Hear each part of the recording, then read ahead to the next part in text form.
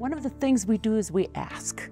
We do this through a rural pulse study that we do every 2 to 3 years, and it's a perception study where we ask rural community members, what's important to you and what are some of the things you identify? Helping to turn the neighborhood into kind of a walking science museum, but at the same time highlighting the amazing jobs that this neighborhood has. Treating children in the context of family and community is core to our mission. We really stick with the patient throughout the whole process. We're trying to help people reconnect to the river and to the water, because the reason why we can pollute something is because we've lost our connection. Everything the library offers is free, everything. That's its ethos, and that's why you need additional funding, so anyone can come and participate. Well, our primary work is educating both Native and non-Native communities on a national level, a local level, and even on a global level.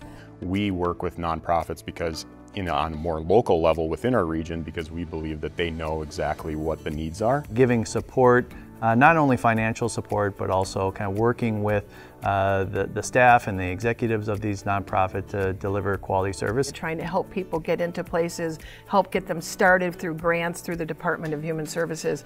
All those types of things need to be helpful so people can kind of get launched, and then self-sufficiency then is really the plan. Our mission has not changed. What we do and how we do it has changed a lot over those 50 years, but our mission has not changed.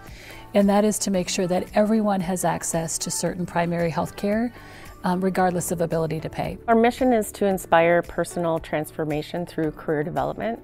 We help support people where they're at, and whatever their transformation looks like, we help work with them to get to that point. You know, if we can move towards something better, something that is more just, more merciful, kinder, more generous, then we should do that.